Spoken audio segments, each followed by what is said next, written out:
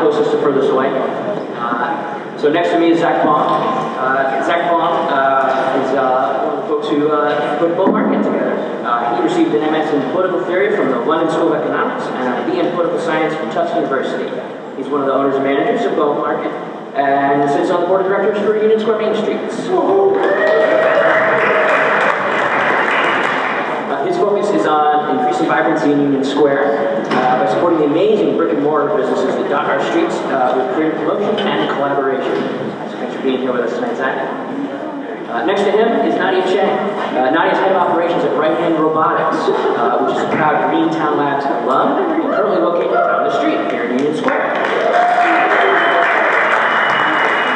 She ran R&D at Empire Robotics, another Boston area startup. And she received her PhD and MS degrees in mechanical engineering from MIT, where her research focused on developing squishy robots. Thank you for being here, Nadia.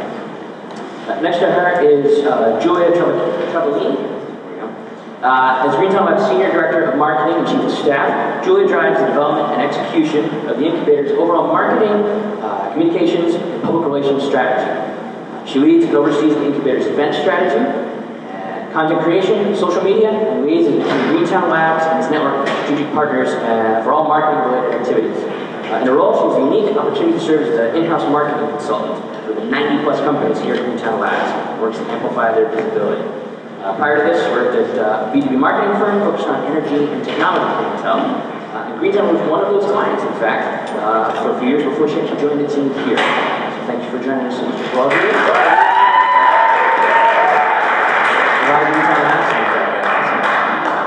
And then next to her is Dan Bartman, joining us here from the city of Somerville. So Dan is an urban planner with experience in zoning and policy development, form-based codes, station area and neighborhood planning, transit-oriented development, transportation demand management, missing middle building types, and an understanding of human scale and people-focused research. That's serious. Zoning techniques, talent for simple yet defensible legal writing, and expertise in code drafting, regulatory analysis, and policy development. He is definitely one of the biggest people responsible for the zoning overhaul that's in progress here in Somerville. So, thank you for that.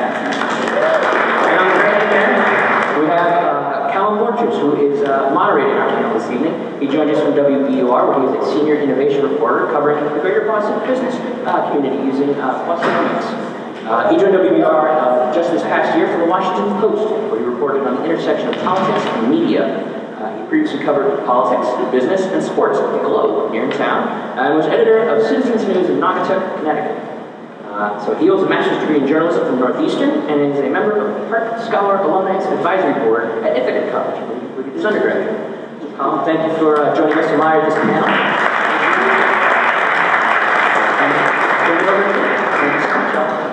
That is 90.9 WBUR on FM. Thank you all for being here tonight. Thank you, panelists. I assume it's a very civically engaged audience, so you surely all recall that Union Square was part of Somerville's bid for Amazon's second headquarters. And if you have been paying attention to reporting from my alma mater, the Washington Post, you saw last week's report that Amazon is having second thoughts about its decision to put at least half of those workers in New York, Long Island City. And in response, just last week, our governor, Charlie Baker, told the Boston Business Journal, quote, if they were to choose to decide they wanted to expand their footprint here, obviously we would be open to having those conversations. So, Nadia, I'll start with you, since you are a local business owner. Do you want Amazon as a neighbor?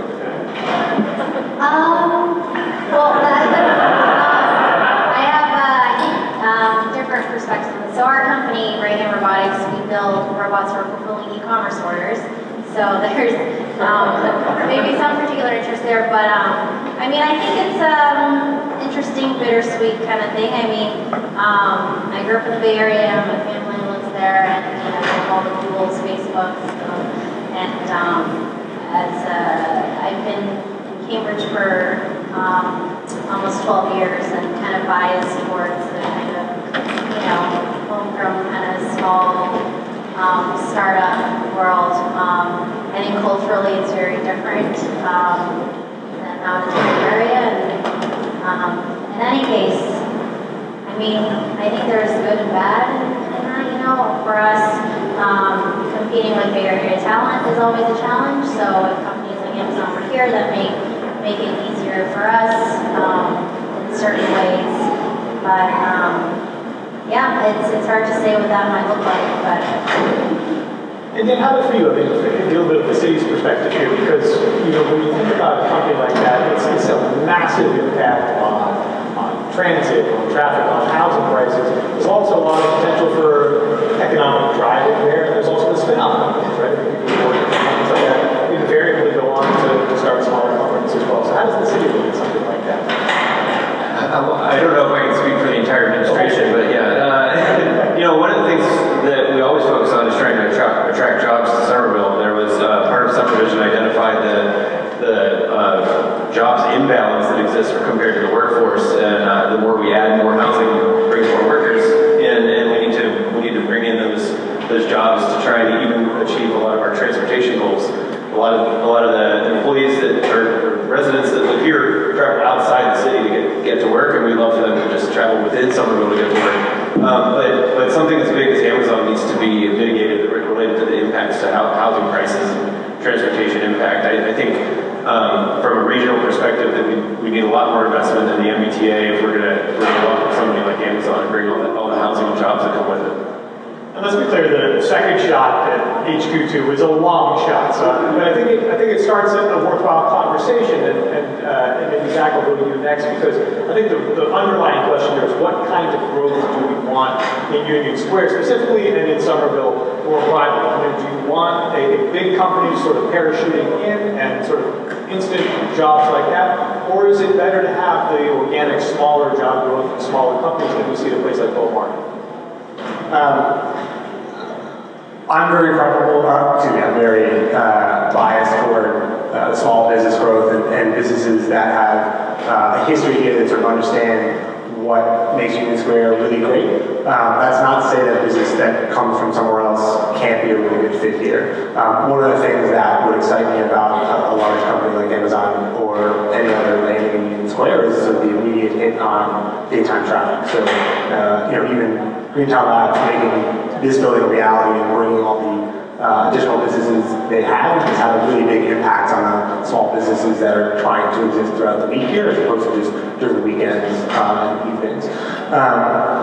So I think it may come down to the particulars of even where that building is, or where that company is, what building they're in, how they're able to connect, and if they're interested in connecting to the community of businesses and residents that are already here. I don't know that one company would be, or all companies are created equal, or all companies are willing to make the effort to engage as others would. So I think it may come down to who that company is and how much they're willing to spend the time to integrate well with the community we already have in Union Square. And Julia, how do you think about this issue? Because some of my reporting that I've done recently, I've heard over and over, mostly from venture capitalists, that they would love to see more big players in the greater Boston scene. I'm not sure that all the entrepreneurs feel that way, but the VCs seem to be frustrated, at least in the tech space, that we tend not to grow the really big, $10+ billion revenue type of companies.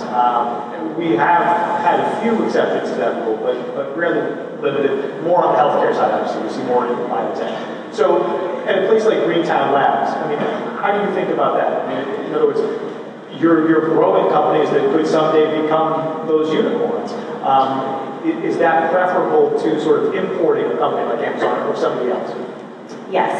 We prefer, we're looking at RightHand being that next company. So we're all about Greentown. Raise your hand if you've been to Greentown before. Hey, welcome back. Awesome. And welcome to new friends who haven't been here before. So we're all about growing early stage companies that are early, kind of pre-seed round of funding, very small teams, maybe 2 to 5 people when they first start, and then they grow while they're here. They grow to 20, 25 people per company, they raise some funding, and then they graduate and they find their own facility, ideally right here in Somerville, like RightHand Robotics. So we're all about building the next, and maybe not next size Amazon, maybe someday, but I think we prefer to be focusing on our own talent here, growing them here so they can flourish and prosper in our own region. Let me just back up a minute, because you did a nice job of summarizing your work here at Greentown, and it's possible that folks aren't always familiar with the other companies we have up here. So let me just pass over to Nadia, and then I'll come over to you, Zach, as well. Give us a sort of a quick elevator pitch. You're probably well practiced in this by now. quick summaries of what your companies are up to right now, in case folks don't know. So at RightHand Robotics, we build robots for basically fulfilling e-commerce orders. E-commerce is growing like crazy today, as most of you probably know and are aware of, and it's only going to get crazier in the next 2 years. And the reality is there's already labor shortage in the warehouses today, and that problem is only going to be greater. And so how do we get people like all of us what we want and need faster? And of course, people are building businesses based on the fact that they can get stuff quickly, and so that's in a nutshell what we do.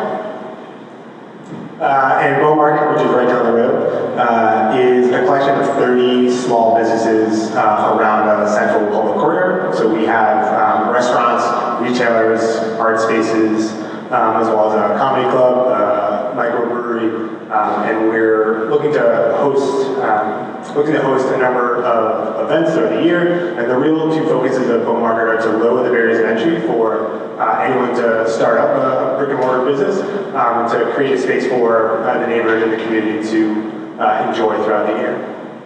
Thanks for those summaries, guys. Dan, I want to come to you with a somewhat different topic that was in the news again this week. This will be breaking news, you basically know it, but the traffic data firm Interix reported this week that we in Greater Boston, we're a leader in so many categories.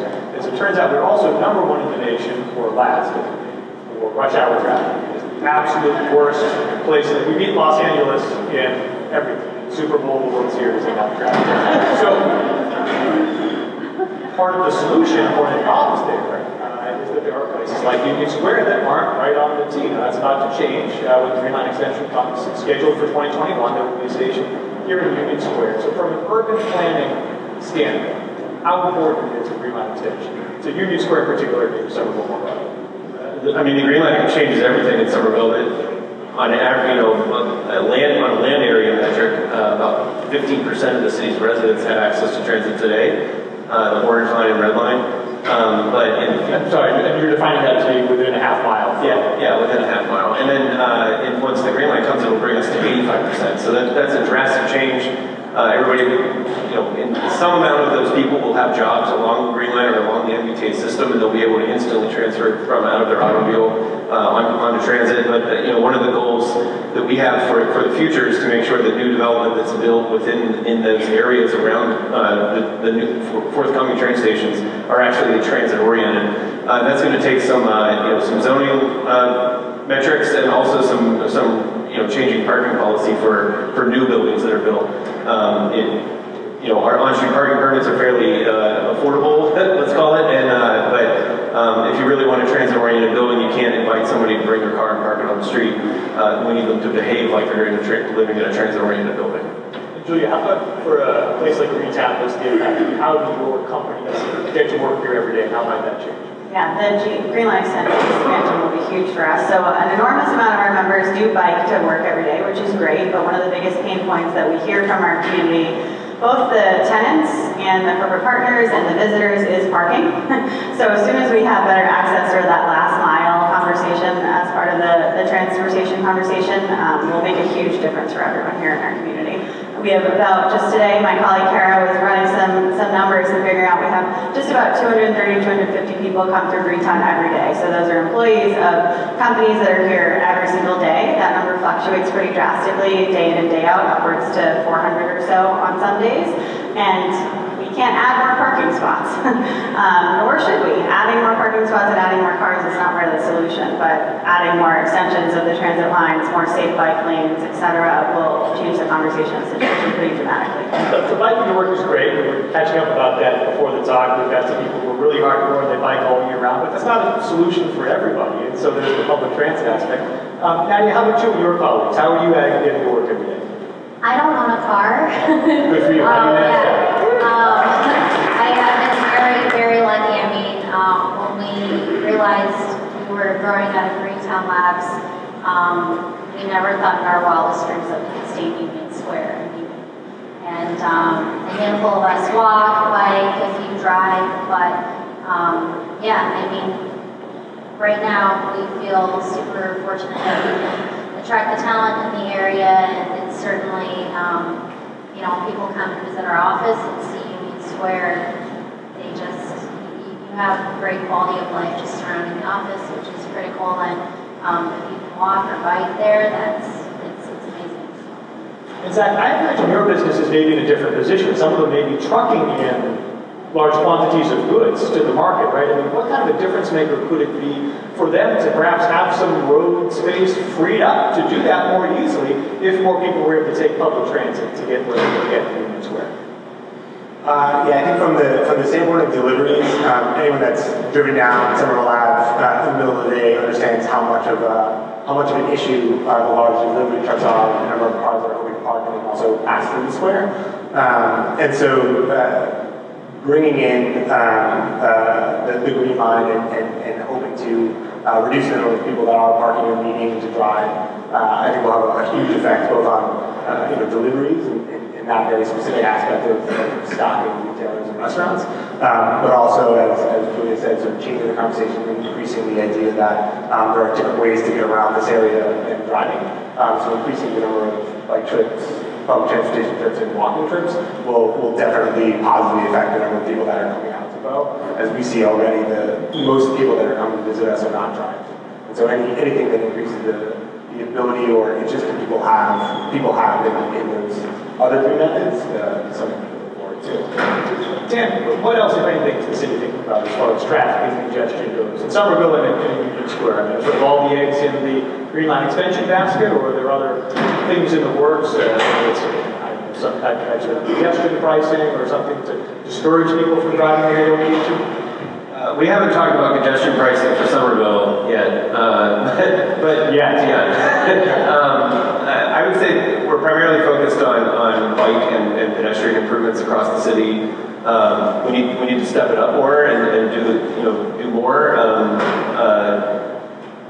I'd say we also have conversations about improving the bus system. The MBTA makes all of those decisions, but the coming of the Green Line actually makes some bus lines redundant. The MBTA just announced some improvements that were going on. We're always working in the background to try and make sure that we can improve bus access as much as possible. It's not just about getting to downtown via the MBTA or the subway system. It's about also getting to other employment centers via the bus. And so we also invest a lot of time in trying to advocate for improvements on that system also. Nadia, I want to come back to you for a more tangible version of the strengths and weaknesses question, because you hit on something I thought was interesting a moment ago when you were talking about when RightHand Robotics was getting ready to grow out of Greentown Labs, and you're thinking about where do you go. You were in a very real-life situation where you were thinking, can we stay here? Do we want to stay here? How did you wrestle with that? Like, what were the strengths and weaknesses that perhaps made you want to stay, or what were the obstacles that made you think about leaving, or perhaps thinking that you had to leave? Well, we realized we had to leave when each of our people, we had to squeeze everyone down to 3-foot wide desks here. It was tight, and we have a particular space challenge. Not only do we have the people, but we build robots and we have automation systems. So we need a bit of square footage. So naturally, looking out Medford, Waltham, like these areas that robotics companies most eventually migrate to. But having been in this area for a couple of years, it was really hard to imagine leaving just the atmosphere and the quality of life is huge around here. You step out and you have all these great restaurants. And of course, cost is a ginormous factor as a tech startup. Yeah, we need a lot of space, but we didn't have a ton of money. So we're kind of looking everywhere. We just got really lucky. And you told me before we came up here, you only moved in October of 2017, so it hasn't even been a year and a half, and you're already beginning to feel the squeeze in your new space. So how can Union Square keep a company like yours? I mean, I think it's fair to say that your company is one of the stars of this neighborhood. Don't want you to leave, but space constraints and cost are real considerations. What can Union Square do to keep you? Well, it's certainly bittersweet because there are some spaces opening up, like automotive spaces, but it means that these businesses are either going out of business or, they choose to, or they realize that they can't stay here, so that's bittersweet. But I mean, we've had support from US too, and we feel supported in that people seem at least somewhat excited about us being here. So yeah, I think it's a tough thing because if it's a great place to be, it's probably expensive, and so we love more space at a good price, but always. Yeah. So that's a really interesting case study. And Julia, I'm curious what you hear, because you've got a larger sample size. You're up to 90 plus companies now that you're working with every day here in Greentown Labs. And when things go well, presumably they will outgrow their spaces here and they'll graduate to their own spaces. So when you have those conversations with your entrepreneurs, what are the pros and cons that they weigh as they think about where they might go next, whether they want to stay in Union Square or can stay in Union Square? Sure, good question. We do work really closely with a couple of members on our team, on our operations team, that does kind of almost serve sort of as an extension of their team to help them connect with local real estate options. And actually the city is really supportive. Just last night I got an email from Sue Thomas saying, hey, there's this space opening up. Is it a good fit for one of your tenants who may be graduating? It's 3,500 square feet. Etc. So we, being near Union Square, I think is a big factor because their employees are happy here. They often live in the region or in the neighborhood. They want to be able to continue walking or biking, etc. So continuing to provide that experience for their own employees is important. Also, semi-selfishly, we also like to retain them as members of our community, just as off-site members, because we want to continue growing our own community here at Greentown, so they can be off-site and still participate in events, connect with our community, be mentors to our more junior, younger, newer members that are joining. So perhaps like a company like RightHand that has seen pretty big success, they could mentor a newer company. So it's pretty important. Like we still have, for anyone who isn't familiar, we have another facility just behind us at 28 Dane Street. So that's 33,000 square feet. This is just about 60. And so we really have more of a campus approach, and another smaller spot down on Preferzy near Park Street, right near that direction. And so we do work with the different landlords over in that neighborhood as well to make sure if anything's opening up, we can help our larger companies find space there. Zach, I know that one of your early challenges in starting up Baum is recruiting businesses to come there. So I'm curious, what kind of points do you highlight as you're telling companies, this would be a great place for you to come? Come to Union Square, you're going to have success here. Like, what are the strengths as far as you see? And if they push back at all, what kind of concerns are they raising? In terms of when we were recruiting businesses, the biggest selling point that we had was around the existing businesses, the existing things that Union Square is already known for. So extremely creative restaurants, some of the best retailers in the city, the Union Square Farmers Market run by Union Square Main Streets, which brings in the most foot traffic to any place in Somerville throughout the week when it is running. So those are the big things that we were able to highlight. You know, this is already a center for music, for the restaurant scene, for sort of family-based activities on the weekends. Concerns people had were around, and things that we were very upfront with, were the lack of daytime traffic, so the lack of shoppers during the day. This is something that we would need to be building up as we got going. And lack of parking, lack of the T or very major bus lines. And so it was things that people would bring up, and we started to enter or bring to the conversation early on, because it was very known that anyone that did commit to being part of the market didn't have any misconceptions about the foot traffic, especially for our building, which is off the street, or the amounts of business or lunch traffic that they could expect, especially from the start. So Dan, help us digest what we just heard from an urban planning perspective. You mentioned earlier that something like 80% of the city's residents leave the city to go to work every day. And that's one of the concerns that Zach says his businesses are raising. They want to set up shop here, but they're worried about getting that daytime traffic. If it's sort of a bedroom community and folks aren't here during the day to patronize those businesses, that's an issue for his tenants. So how do you think about that?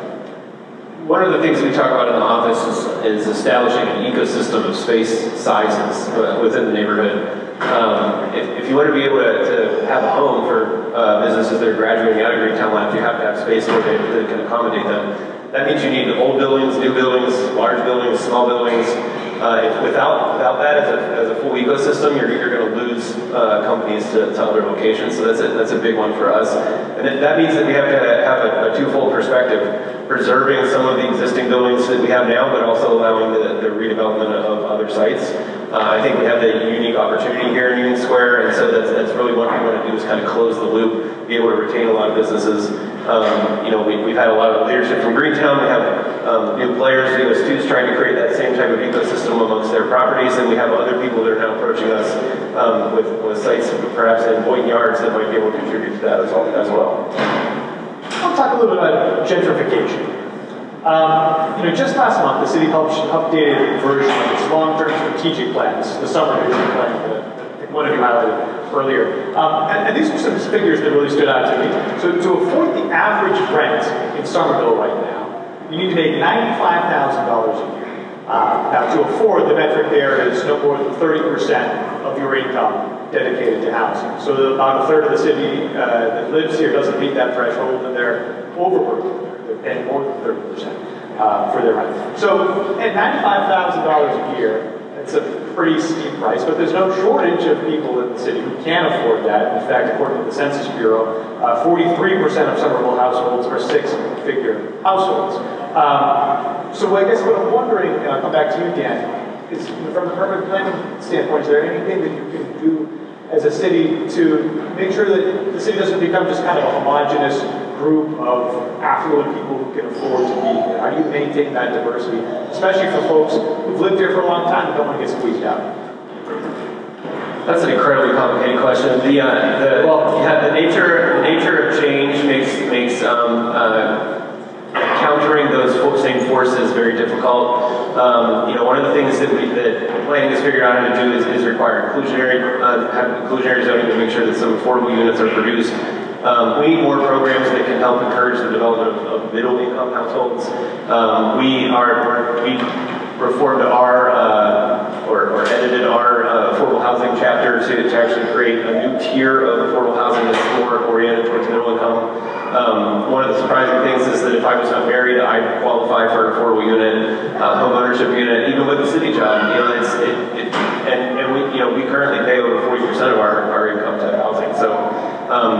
It's a big issue in the core, and I think one of the things to figure out is how our major cities, Boston, New York, San Francisco, Seattle, places like that, can get over the hump of investment housing. Foreign interest banking their money in units here actually has a big impact on the availability of housing because it's more a stable asset than sometimes other places that people invest in. I think those are larger challenges than something that like a zoning ordinance can ever accommodate or try to take on by itself. So Nadia, then how does a business like RightHand think about that situation? Because what Dan's describing is kind of a sacrifice to say, this is such a desirable location to live in and work in that I'm willing to pay 40% of the household income to housing. So if for a company like yours and you're thinking about where your co-workers are going to live, is that just part of the game, that it's such a desirable place to be that enough people will make that sacrifice and be willing to pay that amount of money to be here, or do you feel like more needs to be done to keep housing more affordable as a percentage of income that we see right now? I mean, it's certainly a challenge, especially when we want to attract people who don't live here. People coming from out of town or out of state, they'll look at the cost to rent or to buy, and one of the first things they might say is the cost of living is much higher, but you want to pay me, comparable salary to what I'm getting, and it's a huge consideration that people make. And I think it's just the two sides. We love it here for many reasons that also influence the house of living to go up, and of course it'd be great if it were people found it more affordable, but it's a challenge. And how about for the companies here at Greentown? I'm thinking especially a lot of them maybe seeking venture capital investments or already have received venture capital investments, and then the question becomes, how do you use that money? And this is a debate that I think a lot of startups have, which is, is our money best spent on being in a prime location that may be expensive, but we think that it's actually premier talent, but then we have to pay those people accordingly so they can afford to live here, so you're not getting as much bang for your buck. Perhaps if you went out to Waltham, things would be a little bit cheaper. How do your companies digest that tension? It's a big question. So a lot of them are between the seed round of funding and Series A round of funding. So they're pretty financially strapped in terms of, when we talk about startups and funding and fundraising, they're early stage in terms of the amount of money they've raised. And very small companies, typically from about 2 to 3 people to about 10 to 12, sometimes 20 by the time they graduate from Greentown Lab. So they are hyper concerned about their we call it runway in the startup world, of how much money do they have until they run out. And before they start selling product and bringing in revenue to close that gap between when they've fundraised to when they're starting to generate profitable revenue. So they're hyper concerned about it. I think it's a complex conversation around if they were to move out to Watertown or Waltham or Burlington, how are their employees that are coming from these generally local universities right in this hyper-dense area over here, how are they going to get out there? So that's a big conversation, point of conversation. So I think they're very concerned about it. Fundraising is always a key topic area for our community. And on the Greentown Lab side, we do try to keep the rent fairly at market or below market as best we can, which is why we do have a pretty extensive network of partners and other some grants that we apply for as an organization so that we can try and keep rent fairly reasonable as we can per square foot in the lab space that you see to your left, and the number of bed by desk up in the office space. So it's a pretty, hopefully, manageable and reasonable price point for them. Zach, I wonder if some of these cost concerns might actually be kind of music to your ears in a way. I mean, isn't it good for your businesses to have a lot of really well-heeled potential customers running around Somerville? It's great for the people that are coming to Baum Market to have money. That is for sure. I think the two flip sides of that are a lot of our business owners are some of our residents themselves. And so there needs to be a balance between how much money they're able to make as small business owners, as members of the community, and how much money they're being charged to live in their houses to either buy or rent. And I think the other side of that is we're really interested in having a diverse offering of products and services and offerings at our market that come from people with diverse backgrounds that maybe haven't quite figured out exactly how to get all the money from the people in Somerville. So having the ability to test out newer and different and things that aren't quite proven yet is something that needs to happen before people are necessarily going to spend their money with us. Before we got up here, I was reminiscing with Greg here at Greentown, your director of lab and member resources. We met, where is Greg? There he is, isn't that? So we met probably 5 years ago when he was working for Kapow. There you go, free, still using the Kapow lid, over at Fringe, which was a now defunct co-working space here in Union Square that closed a couple of years ago. And when I wrote about Fringe in the Boston Globe at the time, I described it as gritty, which is probably it was a little bit run down, I think it's fair to say, but it was beautiful in its own way. And it was actually a really great space, and it was very accessible for early stage companies that didn't have a lot of capital. And so my question, maybe I'll start with you, Julia, since you run another incubator of sorts with a much larger scale. Do we have enough gritty spaces left in Union Square, or are we getting too polished? I mean, this place is beautiful, but do we lose something when we lose places like Fringe, and are we replacing them? Thank you. We like to think we're still gritty in our own way. It is a new building, but we have a grittiness in terms of the way our entrepreneurs approach their building their companies, and they're in the lab until 2 in the morning, and so I think maybe that's how we're thinking about gritty. But in terms of physical spaces, I think, retrofitting and renovating a lot of our beautiful existing facilities that are in Union Square specifically, and then Somerville more broadly, I think, is really part of what makes Somerville really special. We have really deep roots to manufacturing and fabrication space, especially here in the Union Square area, and I think that that's a lot of part of the reason why Greentown's so proud to be here too, because that's a lot of what our companies here are doing. They're building physical products, and hopefully they can then stay in the neighborhood and build their companies and be selling their new physical products that can help, ideally help the environment and mitigate climate change. To talk about that topic, but I think we still have grittiness if we embody it in the new grittiness 2.0, I guess.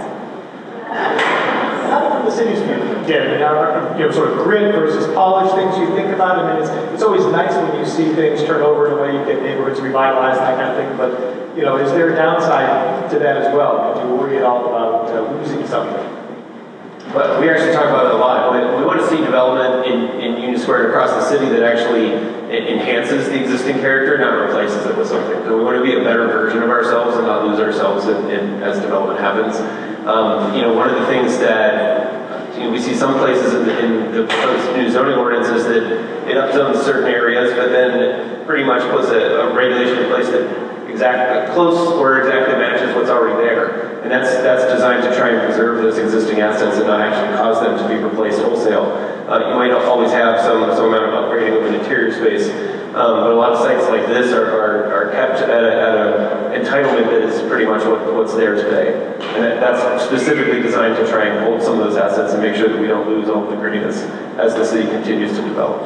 Nadia, what do you hear from your colleagues on this subject? I mean, you have team members who've been working here in Union Square for a long time now, between your time here at Greentown Labs and your own building now. So I assume the character of the neighborhood or changes you've seen in recent years come up. What are those conversations like? What have you observed? What do you like and not like? So we're in an old post office building built in 1935, so we embrace, we call it the charm, it's,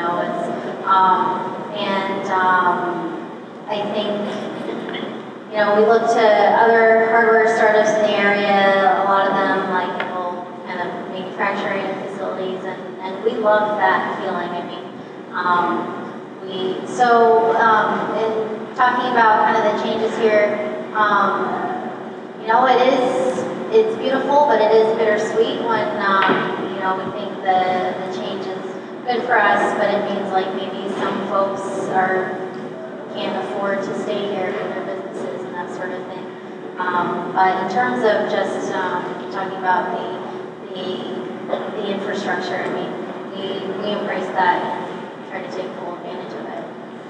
Exactly. What have you felt as you've gotten Bull Market up and running with it? Have you feel that you've been fully embraced by the neighborhood? Have you heard some grumbling about just another cool hipster place with people with some money to go spend? You know what I mean? What have you been hearing? I would say overwhelmingly we've been embraced by the neighborhood. We've definitely heard critiques around it being a place that is for a specific subset of the city or sort of new people moving into the city. We take those very seriously because it's incredibly important to us that everyone knows that they're welcome at Baum Market and that there's something there for them. One of the things that we highlight as a goal for the space is that you don't need to spend money to have a good time. You can come and enjoy free performances or enjoy the courtyard or the lobby spaces without spending any money. And we find it incumbent on us to really make that story a part of our story and ensure that everyone in the community knows that this space is for them throughout the day, and then we also make sure to reach out to groups we're always willing and able to offer discounted rates for events or hold their own events in our space, which again is a way for us to make sure everyone knows that they are welcome there. One of the other things I liked about the Fridge co-working space was that it was sort of a micro-economy within itself. There were a lot of businesses there were also each other's clients. And I wonder if you have any of the same phenomenon going on at Baum. And if so, how do you foster that? I mean, you obviously want to branch out to some degree, but it is nice to just continually reinvest in one another. What do you observe right now? Yeah, that's a big thing about how we plan to, honestly, save money amongst the businesses. So in terms of in terms of restaurants sharing resources, if they're able to pool an order and get a larger amount of vegetables for a lesser amount of money. We have an on-site small grocery store, and if they have goods that are going off, we found that in the 2 months that they've been open, they've been able to sell those goods to some of the other restaurants so that they can use them in a daily special. Similarly, on the retail side, we have incredible artists. We have folks that are able to tailor clothes. So we have a woman who sells vintage clothing, and then there's a few rows down someone that could tailor those jeans or jacket to fit their new owner.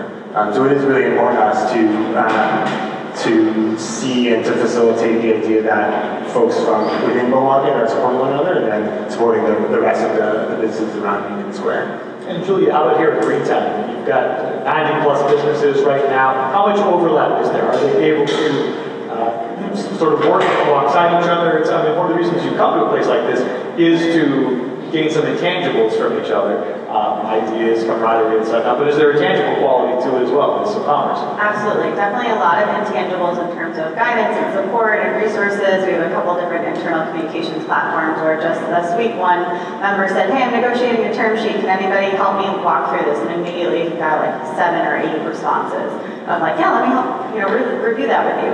More similarly or differently on the tangible side, we do have a company here that makes off-grid solar controllers that we have other companies that make like a self-righting sailing drone that is wind and solar powered.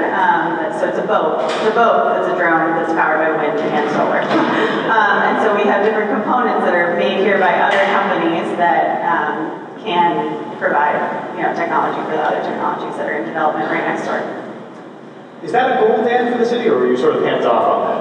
Is sort of promoting local spending in that way, making sure that money that's generated in a place like Union Square stays within Union Square, or like I say, is that sort of beyond the city's control or interest? I'd say that's probably something that's outside of our control, but definitely something that we promote on a daily basis. That I mean, a shout out to all the Main Streets organizations that exist out there. Recycling local dollars is one of the best things you can do for a community. So I think we're all on that same page, but it's outside of support mechanisms and programs. There's not really a lot of law that you can put in place that might support something like that. I suppose it can happen more naturally too if there are more jobs within Somerville, right? Because then those people are they're taking their lunch breaks, they're doing their quick errands and whatnot during the workday right in here, as opposed to leaving the city to do that. Right. I mean, the demand itself has the market tends to react to demand. So more people and the more jobs that we have here with their varied interests will have somewhat feed that system itself.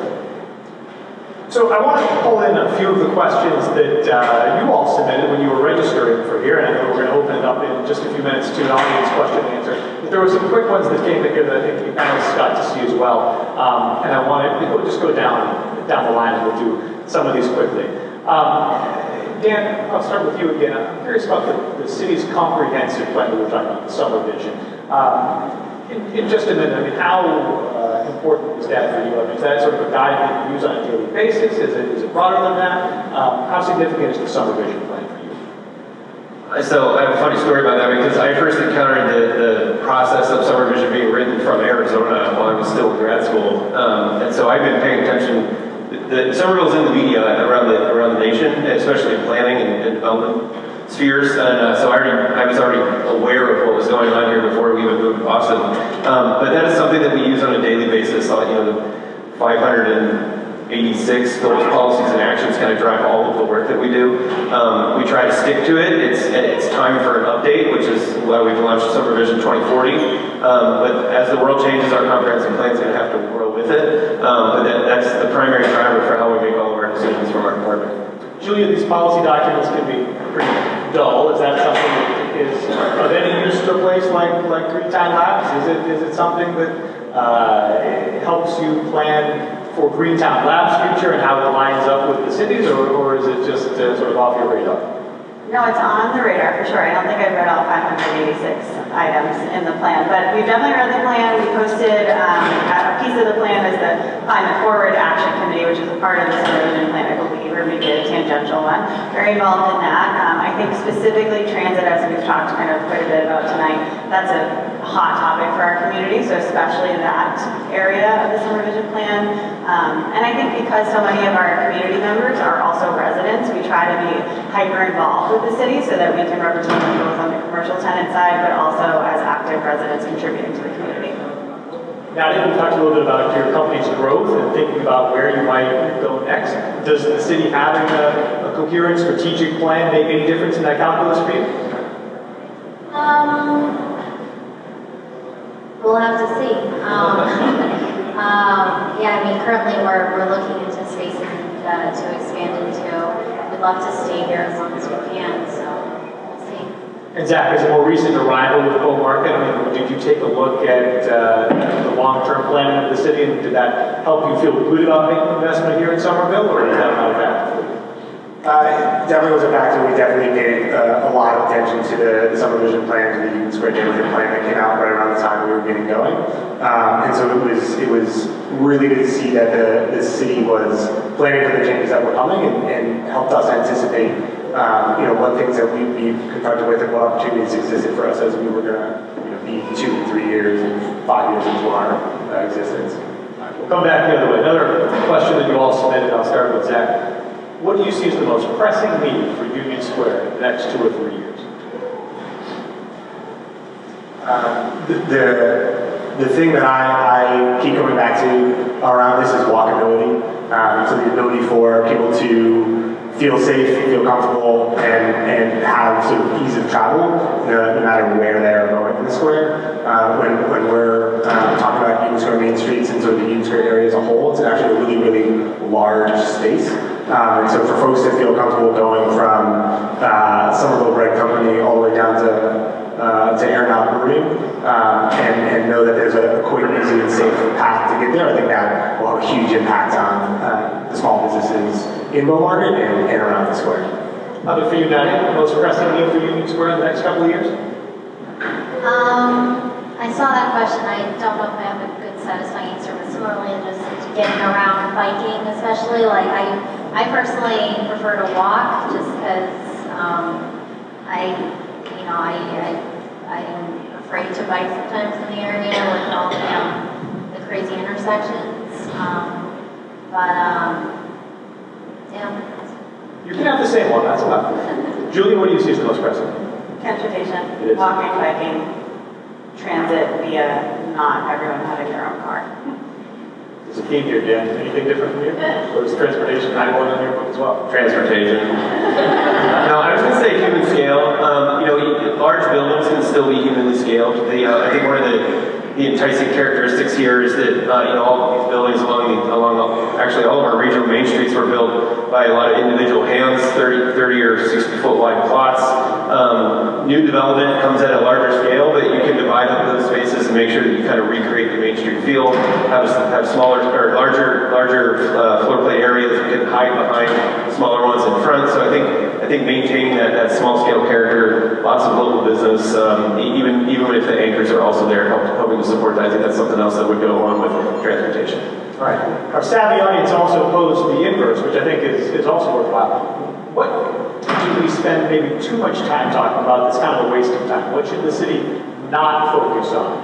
And maybe this is a good place to start with you again, Dan. At City Hall, there are conversations, and you just think to yourself sometimes, why are we spending so much time on this? This is not as important as we think. That you're I plead the fifth. Every issue is important. There's always a constituency for everything. I might need to go last. I might have to think about this. Very different. Julian, is there anything that you see that, either whether it could be something that you see from city officials, but it could be something you just hear talked about within Union Square that you just think to yourself, yeah, that's interesting, that's shiny or whatever, but it's ultimately not that important. Anything that we're spending too much energy on? I don't think I have a good answer either. I think the city's focused on a lot of things, and I'm not saying this to sound like pumping your tires, but the city focuses on a lot of really important, challenging topics all at the same time. And I say this as a Winter Hill resident who knows that there's a redevelopment plan for Winter Hill. There's also one being talked about in Davis. Well, there's stuff happening in Porter. I mean, the city staff is only so big, and they can only take on so much at once. So I think actually really are working on a lot of important topics all at once, so plead the fifth otherwise. Okay, well, maybe it's the Amazon bit, and I'm as guilty as anybody because I let off with that question, but Nadia, maybe that's a place to come to you. I mean, I don't know how many man hours or taxpayer dollars went into preparing a bid from Somerville, but was that a waste of time? I mean, should we just say, forget them, and let's just focus on who we already have and grow with that? I don't have enough information to say, truthfully. You're all so polite. Zach, is there anything that you've seen in your time where you think you're just spending too much time, wasting too much energy on this? You should not be focusing on it.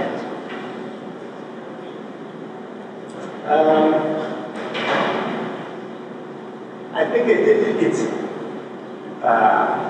to be a little less diplomatic than I usually like to be. One thing I think is a big part of the conversation is written into the subdivision plan that I think is talked about in a strange way. Or I should say, I think there's many different ways of achieving this goal, and I think it only gets talked about in one way, which is maintaining the character of our neighborhoods. That's something that a lot of people talk about and a lot of time is spent, and I think that there are many different ways of achieving that goal. I think it's a very worthwhile goal, especially as it relates to the people that live here and the sorts of people that are able to live here. But I don't necessarily think it means maintaining the structure as it is today, sort of putting a bubble around Somerville in 2017, 2018, and saying that that's what it needs to be for the next 50 years. Dear audience member who came up with that very good question, my apologies for not drawing juicier answers out of our panel. I tried. All right, last thing before I turn it over for the audience to ask some more questions. I like this one, and it's a good sort of lightning round, it's an easy way to. What's your go-to bar or restaurant? Right around. Zach, let me start with you. The entirety of Baum. The whole market. How about we put a restriction on it? When you're not patronizing your own place, where do you like to go? See if anyone's in here that we should call out specifically.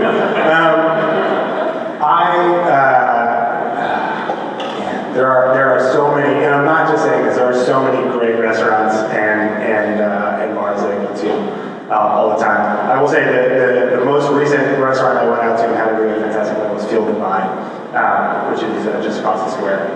It's a really incredible place. I think everyone should go there. Now, did you have a go-to?